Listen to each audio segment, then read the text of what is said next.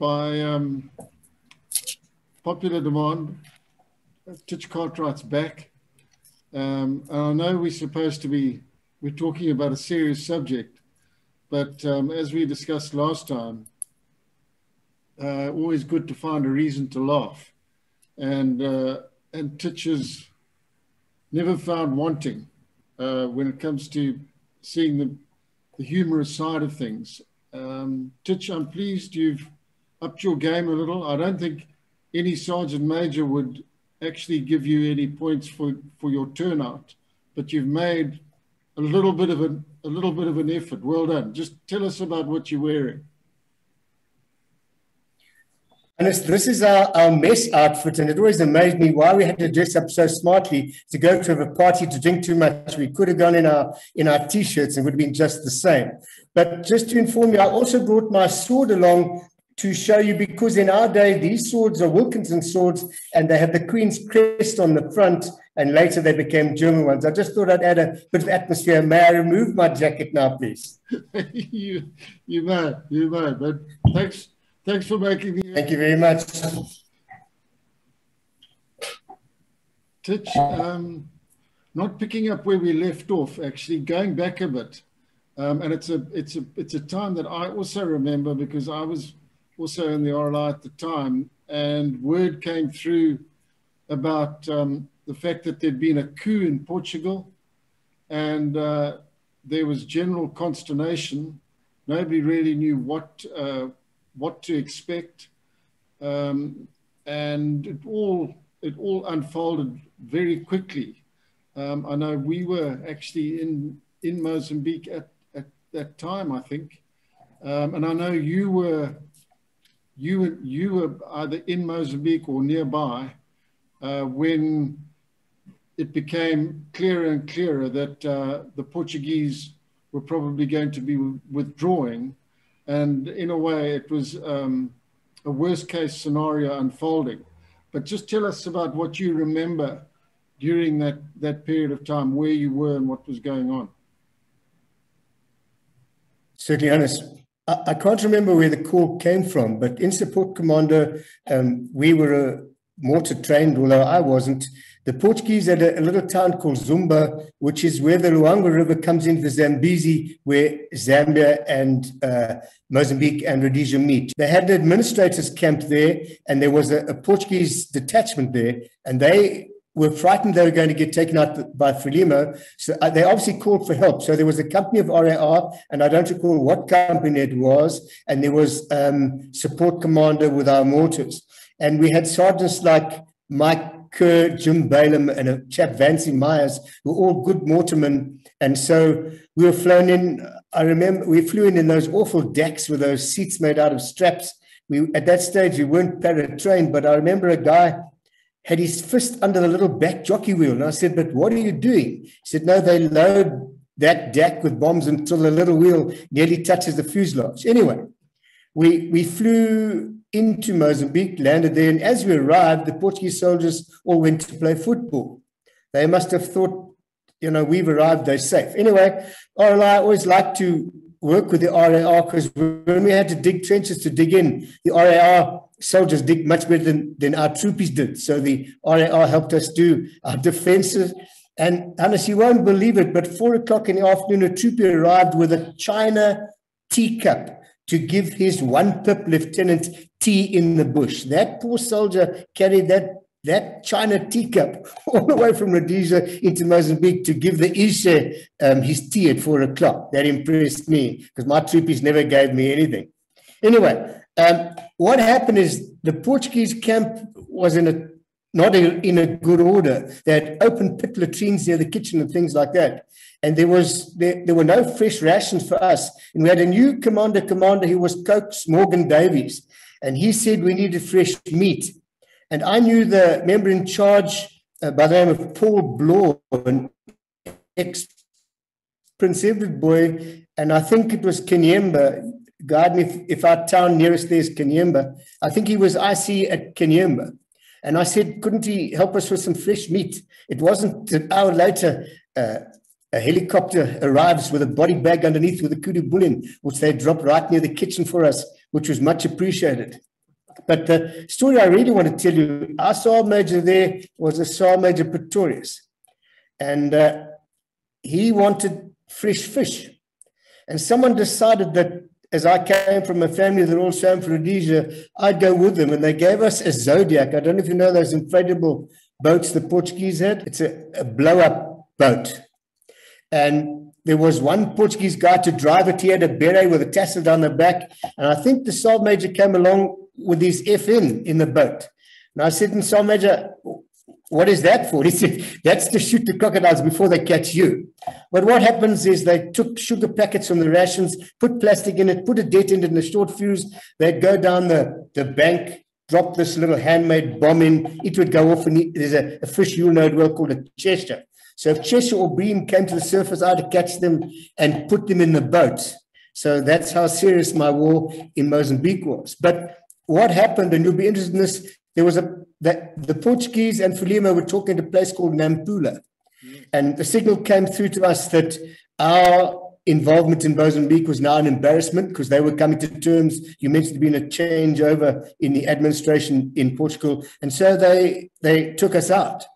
But interesting enough, most of the guys flew out. I had to go back in a boat across the Zambezi, and they took me in a truck. I think I went all the way to Matoka, but I'm not too sure. But the story I want to tell you is I've been in Mozambique for a while. I've got one T-shirt, one pair of shorts, my clandestine tackies, and a kit bag. And I wasn't allowed into our mess because I was improperly dressed. Now, Hannes, where am I going to get kit from in the middle of a war? Anyway, there was a lieutenant, I think it was a Lieutenant Bosch, but I looked like Tiki the Clown in his kit. He had to give me a shirt and some combat longs and some froskins that I could go for a meal. Isn't that classic? Titch, talking about being back at Cranbourne, you did spend quite a bit of time in and out of training troop, obviously as a rookie, but also once you'd been commissioned. And two characters, personalities that every RLI man remembers, Captain Tar and CSM Erasmus. I know you bumped into both of them a few times. Yeah, Hannes, what happened, I don't know why, but I was probably so bad as a combat soldier, they sent me to training troop as 2IC to Robin Tar. And my first day there was a Friday. And on a Friday at noon, there must have been a quarry across the Cranbourne Road. That road goes to the airport. And they blast there on a Friday at 12 o'clock. So I arrived there, this new boy come to be Robin Tar's right-hand man, and they blast, and I take cover on the stoop. And Moose Erasmus says, listen, guys, combat officer takes cover when necessary. And isn't that looking after a junior one per platoon? And Titch, there were the odd engagements, for want of a better word, down the road at Cocktail, which was a favourite watering hole for the RLI, and there was the odd disturbance that took place there. True, Hannes, what happened to us guys that were based at Cranbourne had to do gate duty periodically. And I was on gate duty the one Saturday night, and I got a phone call from a desperate policeman. Somewhere near the railway station on Railway Avenue, there's a police station. And they were being overrun. I can't remember which commander it was. Let's say it was the Lovers, but I'm not sure. Anyway, I get called to the cock door. I duly arrive. And what had happened is they'd had a party in the troops' canteen. I think Mrs. Heradish must have given them too many snorts or whatever it was. Wasn't that the lady in charge there, Mrs. Heradish? Something like that. Anyway, the lads were given permission to go to town. So by the time they got to the cock door, I think they'd had a few beers. Anyway, a fight broke out. And look, if you get a whole commander together, they fight and die together. So a fight in a pub is going to be a bit of like a combat situation. Anyway, the police were called. But the troopies turned over a B car. I think it was an Austin Princess, and they turned over one of those Land Rovers with the cake grids on the side. But that wasn't what upset the police. They then brought in the dogs, and the RLI troopies took off their jackets, wrapped them around the dogs' heads, kicked the dogs to pieces, and threw them down the stairs. So when I got to the police station in Railway Avenue, there were some inside, there were some in vehicles, and others being pulled through the bars. And whoever the member in charge there was said to me, Titch, if you take these guys away, there'll be no charges. So they just duly came to attention and they all left. But I remember the next morning back at Cranbourne, I don't know who was giving them gears, but they were standing there and a sergeant stepped forward and said, yes, sir, the greatest evening we've ever had. So it was just fun for them. Titch, from the RLI, you ended up having a crack at the SAS. You went on selection. Just tell us a bit about that process, how you ended up on selection.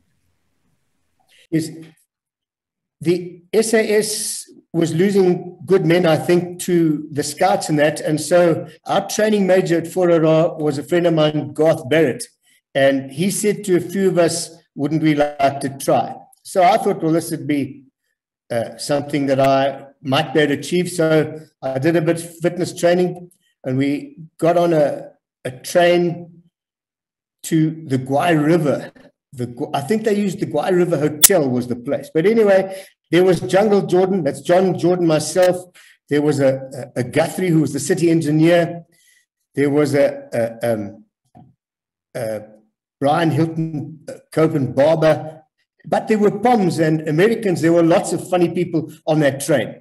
Now, on the train to the Guai River, I was very cautious because I've been pushed around before. So I didn't drink on the train, but some of the boys had some drinks on the train and they were full of the beans. But when we got to the station at the Guai River, we were assembled up there and I just had a little backpack. That's all I had, a little backpack and a bush hat. But some guys there was one guy had a metal trunk. It looked like those things we had at the bottom of our beds in boarding school, but I don't know whose it was. Anyway, we lined up and then the instructors searched this kit. And they found chips and cool drinks and things. And then they said, so whose is this? Now, I could see we all going to get punished. So as a typical head boy kind of chap, I stepped forward and said, the Coke was mine. I could see the instructor look at me and say, you silly ass. He knew it wasn't mine because I only had a tiny little backpack that couldn't carry anything. Anyway, so all he made me do was pour it into the ground, but it didn't worry me because it wasn't my Coke. But Hannes, how I got back is we had to do duty at night in that camp at the Guai River. And look, by the night, we're usually quite thirsty. So I went into the officers' mess when I was on guard and pinched 2 Cokes and put them in the cistern in the officers' mess, that thing behind the toilet. And then periodically when I was stretching, because you're so stiff from the hard workout they give you, I'd go and drink the officers' Coke out the toilet, which I thought was a sort of a get back at them type of thing. Okay, so then we had to get back from Guai River. They said get to Bulawayo, which there were capable people. We got to Bulawayo, no problem. In Bulawayo, they said we must get to Salisbury. Bob Guthrie was the city engineer, and I'm Charlie, and had lots of money and lots of connections. So he got us first-class passes with bedding to Salisbury. My parents fetched us at the station. We went to my house for a good breakfast, and then they gave us a task. Obviously, they must give us a task. Our task was to do a recce on the Nkomo magazine, which is where all the ammo is kept. And the people that guarded to African troops. But anyway, now on the exercise, I was given the job of taking that T54 radio to make comms. They didn't send me on the sneak. Anyway, we did the thing. I stopped at the drop-off point, reported back to Cranbourne that the guys were here and they're going forward. But anyway, I don't know what happened on the sneak, but suddenly there's rounds being fired, live rounds. So the boys that are doing the sneak come back on their A54s and say, Titch, we're under fire. Give us a help here. So I try to get back to Cranbourne to ops thing, but because it's an exercise, they turned that net off. It's not necessary now, so they turned it off. So I couldn't get the troops to stop firing live rounds at my mates that are going through the fence, obviously making a lot of noise. Anyway, that was fine. All withdrew, but the next day I saw Brian Robson, who I know, or I did know before that, and I happened to tell him that I thought if we're going to have an exercise, they shouldn't close down my rear net. And he told me if I, as a territorial captain, thought I could tell the SS how to run their business, then I better go back to my unit. I said, but sir, I don't want to go back to my unit. He said, but you're going. But honest, so I got chucked off, and I hadn't sweated yet. Okay, at the Guai River we ran a bit, and they say, you're a captain, would you like a couple more rocks, sir? You carry a few more rocks than the other guys. So I got chucked off before I even got tested. But the worst part, I had to then go back to the stores and hand in my water bottle and whatever else I had. And one of the troopies there said to me, Sir Titch, have you had enough already? Can't you take it? Man, I was embarrassed because it was my mouth that was the problem, not my body or my mind. Dear. Titch, I know you being a teacher, a lot of the teachers were involved. They were doing their stuff in police reserve, and you interacted with some of those guys who were doing their call-ups as police reservists. And any Umtali boys will remember Mike Griffiths, Colin Green, and those guys. I think they were all doing their stuff with the police. That's quite right, Hannes. I'm pleased to say that everyone did their bit, and those teachers in their holidays didn't go to the army. They were in the police reserve, and they did escort duty, and they ran the relay stations, the radio stations. And I remember seeing that there was a chap, Monty Erasmus, was the headmaster at Oil Boys, where I went to school, and I was climbing up Birchcliff Bridge one day to scratch my initials at the top of the curve where the Sabi River goes underneath Birchcliff Bridge, and he had the audacity to tell me that he didn't think an officer should be climbing up the bridge in the middle of the war. So I had to explain to him that I outranked him, and I always wanted to put my name on the top of the curve of Birchcliff Bridge. And those rivets are so big you can climb up quite easy. But that's not the story I want to tell you. At Grand Reef, I get a radio call from a call sign I don't know. And apparently there was a relay station somewhere near Buhera. And Mike Griffiths, who you will know from Umtali Boys, was a great cricket coach and a great character, and Colin Green, also Umtali Boys, who later coached Rhodesia rugby, they were on radio duty there.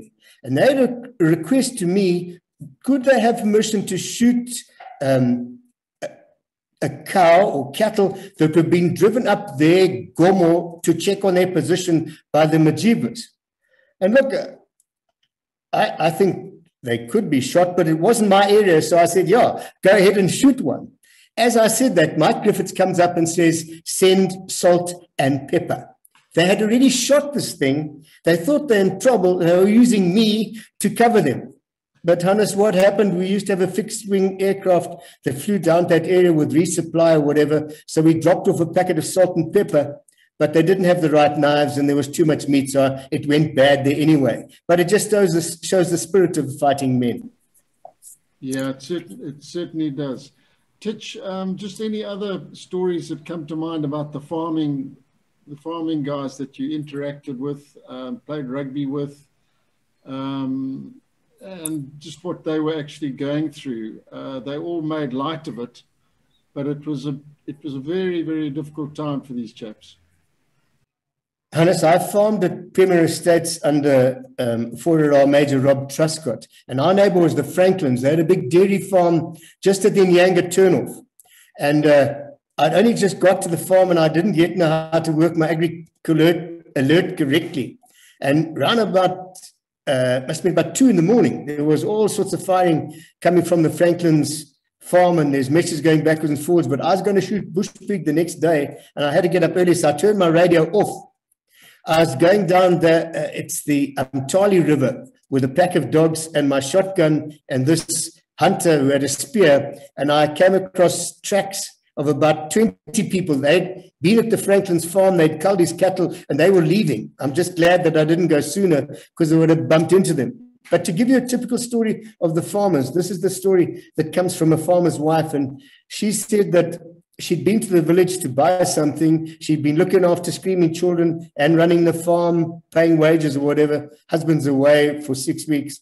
And when she got back from the village, the houseboy said to her, "Madam, Isha was here. And she said, but why was Isha here? He said, no, she thought he'd been wounded or there's some tragedy. He said, no, he came home to fix his squash racket and his fishing rod. So obviously this farmer was at a place in the police reserve that wasn't fighting for their lives. Titch, on a more serious note, and you particularly being involved in rugby and sport as a sports master and stuff, just talk about some of the youngsters you knew who were very promising sportsmen who lost their lives in the war. There were a lot of them from Umtali, but some of the names that might spring to mind that you're happy to talk about. Hannes, that's the tragedy of war, that the best, because they're usually leaders and fearless, they seem to go first. And a few names come to mind. I start with a chap, John Barry. They farmed the Rhodesian. There were a lot of Barrys in that Moniqueland area, but John was head prefect in my hostel. And I had to go to a cafe in Main Street to buy a ginger ale for my mother-in-law. She wanted a brandy and ginger ale. When I got there, playing mini soccer was John Barry, perfectly dressed with his basher on and a fag hanging out his mouth. So he had to meet me later. But he played Rhodesian under-20 rugby. Then he went to do his national service and he made SS. He's in the SS. Now, I think he'd finished his tour of duty and he was due to go to university to study further. And he got involved in some incidents and he was killed there. And it's such a waste of a young man because I think he just went to try and raise some pocket money before he went to university. There was another youngster, Peter Bauer, who was an 800-meter runner trained by a coach called Nick Pfeiffer, who's probably the brightest athletic prospect Rhodesia had at the time. And I think he went off to the Virginia area or somewhere there to farm. His folks came from Resapi, I think, but he went to his own farm to farm there, and a farm attack, he got killed. There was another young chap, Mark Langeman, who was a lieutenant, also an outstanding sportsman. He went on that same SAS course with me. He got killed in action, just doing what he's trained to do. And the other one was, there was a family that lived just at the base of Christmas Pass, the Whitfields. Yes. And I think there were two brothers. Was he John Whitfield? Pete, both big boys. Pete and John. Both big, strong boys, yeah. And one of those youngsters, also outstanding rugby, played junior provincial, could have, like John, could have made it at the highest level. They also lost their lives. What a sacrifice. Yes. At the School of Infantry, the cadet officers have to do night maneuvers and things. And on this particular occasion, they gave us some, I think they were RAR recruits, but they were young African soldiers. They weren't yet complete. Now, I wasn't in charge of the platoon at this stage. I was just walking along. But as you know, with Rhodesian rivers in winter, you would have a little stream, and then there'll be a pool, and then another stream, and then another pool. And we had to, in extended order, go through this little stream. And we duly got through, freezing cold. It was in the Selukwe Hills, where I saw a herd of roan antelope for the first time in my life. But we went through and we just were bedding down for the night, and the African Sergeant Major came up to speak to me. And when he called me Mambo and Isha, I thought, well, there's something wrong, because an African Sergeant Major in the RAR would never call a cadet officer anything else. Anyway, he said, could I please help him? His nephew that was on the course had lost his rifle when we came through the river, and if he arrived at the end of the exercise with no rifle, he would never get into the RAR. So I said, yeah, I'm quite prepared to help him, but I don't know where to go. He said, no, the youngster would take me there. And this youngster, how he got back there, I don't know, because I didn't know where I was. He took us back. I had to strip off in that cold Midlands winter and dive into this river. But I found his rifle, and he gladly took it, and we went back. And when I got back to my place, that Sergeant Major gave me a Coca-Cola. So that was how grateful he was. And on an exercise like that, a Coca-Cola is a great gift. I think that's about all I've got for you, Hannes. Well, it's been super talking to you, Titch. Really thanks for your time and your recollections. Just a lot of great stories. And I just think you help people understand the nature of the people that were involved there, and how people dealt with adversity in such a special way. Hannes, just as a footnote, I'm not on Facebook, but there were many Facebook messages that came through of people that said they liked to hear another aspect of the war. But people must remember it was a war. It wasn't a Sunday school picnic. But it's good to think, for instance, there was one chap, Vince Zorik, who was at Grand Reef Airport, an incident I mentioned last time, and he said that if they weren't there, we would have been overrun. And that's nice to get that feedback. Thanks for your time, Titch. Thank you, Hannes. Cheers.